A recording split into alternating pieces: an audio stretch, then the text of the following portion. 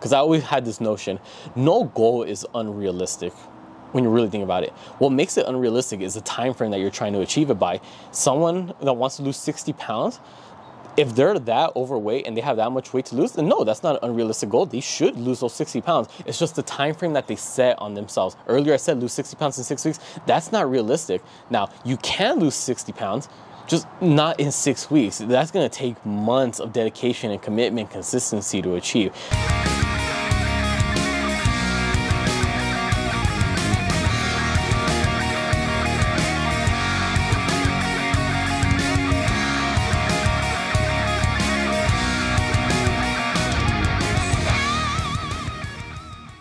What's up everyone, David here. Got a new video for y'all today, but before we get into it, if you haven't already, make sure you subscribe to the channel and hit the bell notification. Now for today's video, we're gonna gear it more towards the beginner or those who are starting their fitness journey, whether it be to get stronger, lose weight, look better, build some confidence, or just improve their overall health. Doesn't matter, this video is for y'all that are starting to work out. Now, you may want to start workout, but you haven't. Now, what exactly is the reason why you haven't started working out? In reality, in my opinion at least, I think there's two questions that I need to be asked. Are you not starting to work out because you just don't know where to start? You know, there's a lot of information out there, a lot of machines, a lot of different training styles, which one's best for you, things like that. You just don't know where to start. Or are you not starting because you're scared of being new, being judged? It's a new environment, you're starting something new. Is the fear getting to you? Ask yourself those two questions, figure out what the root cause is on why you're not starting to work out. Now, let's break it down a little bit. For those who are not starting because they just don't know where to, I understand. There's a lot of exercises. Should I use machines? Should I use free weights? How many sets and reps? How long should I wait? Should it be 45 seconds of rest in between sets? Should it be 1 minute of rest in between sets? Should I work out 3 days out of the week? Should I work out 4 days out of the week? Should I do 2 days on, 1 day off, or 3 days on, 1 day off? And should I be alternating the days? There's just so much to take into account when you're working out. At least that's what you may think. But on the other hand, if you're scared to work out, if you're a little bit overweight, do you feel that people will make fun of you for being overweight if you're going in the gym? Do you think that you don't know any of the exercises, therefore your form's gonna be incorrect? Do you feel like you're gonna be criticized if people see you, not lifting correctly? Are you scared of asking questions? You feel intimidated that you don't look as fit as maybe some of the other people that are in the gym? Or do you feel intimidated that maybe you're not as skinny as the other people in the gym? There's so many things that go into maybe why you're not working out, whether it be a physical reason, emotional reason, things like that. But ultimately, let's try to break it down so at least we could try to guide you so you can actually start instead of just holding off even further. For those who are not starting to work out because they're scared of being judged, because again, it's a new environment, they're new to the gym, they just don't know what they're doing, I'm here to tell you right now, don't be scared. All right, just get into it, just start.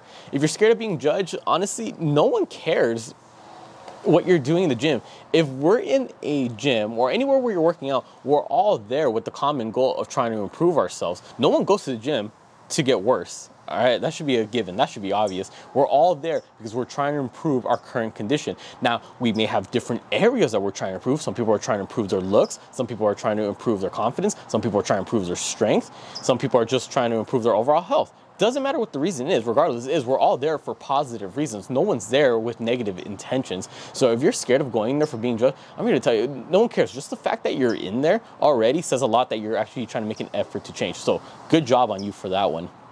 Now, moving on to those that are not working out because they just don't know where to start, man, just get started, all right? You're gonna learn a lot about yourself as you go. Sometimes you just gotta jump off the cliff and learn how to fly on the way down. You may not know whether you should work out 3 days a week or 4 days a week. Well, there's one way to find out. Start working out 3 days a week. If you're not making progress as fast and you can hold up another day, okay, start working out 4 days a week. Should you know if you should rest 45 seconds versus 1 minute? Okay, one way to find out.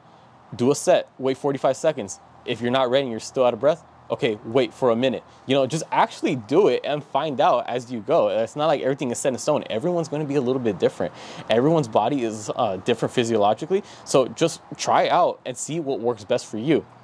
Now, again, that's just a general overview of the tips that I can give you on how to start working out. It's as simple as just getting in there, getting started. Whether you're holding off for psychological reasons, like you feel everyone's going to be judging you, get over it.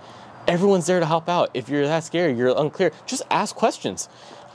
If you're there because you don't know what to do, or you're not working out because you don't know what to do, we'll start doing something and figure out if that's what's for you. All right. How do you know if you're going to like something if you never actually try it? Now, again, that's just a very broad overview. Now, if we're going to go down into the specifics, this is what I can offer you. SMART goals. S-M-A-R-T. The S stands for specific. The M stands for measurable. The A stands for achievable. The R stands for either it's relative or realistic. And the T stands for time. Now, these, if you can answer all those, will save you a lot of headache, and it will make it a little bit clearer on what path you should go down when it comes to figuring out what am I supposed to be doing at the gym or when I'm working out. Now, whatever goal it is that you have, you want to make it as specific as possible. If your goal is to lose weight, don't just say you want to lose weight. Say how much specifically you want to be losing weight. Again, that's what the S stands for, specific. Details are what matter here. I don't want to just lose weight. I want to lose 5 pounds of body fat. I don't want to just get stronger. I want to increase my bench press by 15 pounds. Again, the little things matter here. It's all about details. The more details you can put into this, the more you can then later on use when it actually comes to programming your actual exercises.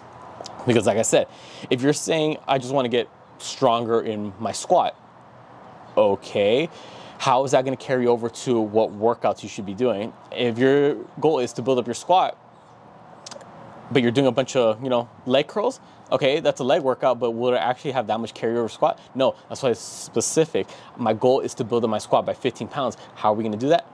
You got to work the quads, you got to work the glutes, things like that. The muscle groups that are more directly associated as being the prime movers for that muscle group or for that movement. So like I said, specific. Be as specific as possible when it comes to whatever your goal is. Now, M, measurable. How exactly are you going to measure this goal? And not exactly how you're going to measure it, but also how often are you going to measure it? This goes hand in hand with, again, how often should I work out? Well, if you're going to measure your goal every month, well, now you got to set up a 4-month program, see what worked. And if that didn't work and you were working out 3 days a week, you didn't meet your weight loss goal, okay, for these next months, now I'm going to work out 4 days out of the week to make me make a little bit quicker progress. Measurable. How are you going to measure it? If your goal is to lose weight, you don't always have to be with the scale. You could just measure it by how loose your clothes fit. If you're a little on the heavier side and it fits you a little tight around the midsection right here, okay, a good way I'm going to measure if I'm losing weight is if I use that same shirt that fits me tight, but every week it's starting to feel a little bit looser and looser, okay, that shows I'm losing size from this area. If your goal is to gain weight or gain muscle, all right, same thing, measure how your clothes feel. All right, is my shirt starting to feel a little bit tighter around the shoulders, the arms, the chest area? If it is, that shows you're building up muscle in that area. If your goal is to lose weight, again, if you want to use a scale, that's perfectly fine. If your goal is just to be healthier, okay, what are other ways you can measure how you're going to be healthier? Well, I used to get out of breath when I was climbing up the stairs to go to work. Okay, now I can climb up these flight of stairs and I don't feel as out of breath. That shows progress, okay? Now we're moving on to the A. Is it achievable? It's a simple yes or no question. Is what you're saying really doable or is it not? Let's just say you already weigh 150 pounds and your goal, and let's just say you're a female and your goal is to lose 50 pounds. Well, that's a pretty big size difference. Is it realistic? And again, that leads on to realistic. Achievable and realistic, the A and the R go hand in hand. If you're a 150 pound female and you're trying to get down to 100 pounds, that's 1/3 of your body weight. Is that really realistic for how big you really are?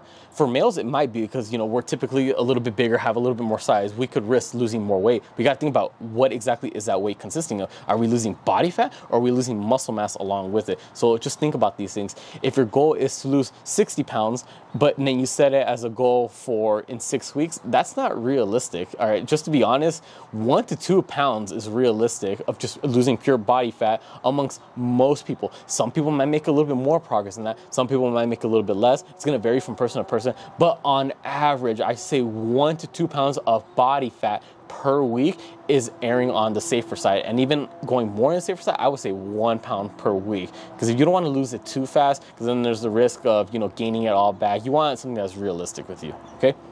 And lastly, time. Now, I said the A and the R are related, but even more so than the A and R being close together, the achievable and realistic, are the realistic and the time. Because I always had this notion, no goal is unrealistic when you really think about it. What makes it unrealistic is the time frame that you're trying to achieve it by. Someone that wants to lose 60 pounds, if they're that overweight and they have that much weight to lose, then no, that's not an unrealistic goal. They should lose those 60 pounds. It's just the time frame that they set on themselves. Earlier I said lose 60 pounds in 6 weeks. That's not realistic. Now, you can lose 60 pounds, just not in 6 weeks. That's gonna take months of dedication and commitment, consistency to achieve. So again, the SMART goals: specific, measurable, achievable, realistic / relevant, and time. If you can answer all of those and fill in as much detail to what your goal is, then that's gonna make it so much clearer on how you should start working out. If you were able to answer all of that, now let's just say the goal is to build up your bench press, and you're able to answer all that. All right, how do I start working out? Well, I said I want to build up my bench press. That involves these muscle groups. Okay, I want to be able to do this on this day, this on that day. I said I want to try to do it in 4 weeks. Okay, how often should I work out? Well, for sure, I got to stay committed now for the 4 weeks. How many days? Okay, I'm going to work out 3 days instead of just previous 2 days. Now, if by the end of that month, you haven't met your bench press goal, okay, I was working out 3 days per week, my body was holding up fine, but I didn't meet my goal. Okay, now you know for the following month, bump it up, maybe add in an extra day. You see, if you can answer these questions, it carry over to actually having a planned structure when it comes to working out, so that way you won't have the excuse anymore of where to start, because that goal laid a pretty solid foundation of where you should start. Again, just because we haven't talked about it in a while, if you're scared of being judged, this could also apply. Now that you know what it is that you want to achieve, maybe you have a little bit more confidence going to the gym, because now you know you're in there with a plan, you know what you have to do. Maybe you won't be judged as much because you're not just wandering around or figuring out what to do, what machine to go to first. No, you have a goal, you know what to do, go execute. It's as simple as that. At the end of the day though, just get started. Don't care what other people do. You're doing this for you. You're not doing it for them. Just get in there, put some work in, and you'll be amazed at what you figure out. Again, you're just gonna figure it out as you go. I've been working out for years and I'm still learning things about my body. Things that I used to do as my workouts don't work for me anymore. And now I'm doing new exercises or new workout programs, and I'm seeing more results. Again, because I'm constantly learning new things about myself. I'm constantly going, not stopping, and you just gotta be willing to change on the spot. All right, don't overcomplicate it. Just get in there, get started. Don't care about what other people think. Comment down below any other tips you have, like for example, when you first started working out and what were some things that helped you. Let's try to help each other out. Make sure you comment down any other video suggestions you want to see me do. Make sure you follow me not just on this channel, but my girlfriend's channel and then our couple's channel. And then for Instagram and TikTok, same thing. Make sure you follow me on my accounts, my girlfriend's, couples. I put all the links down in the description below. With that being said, I'll catch y'all next time.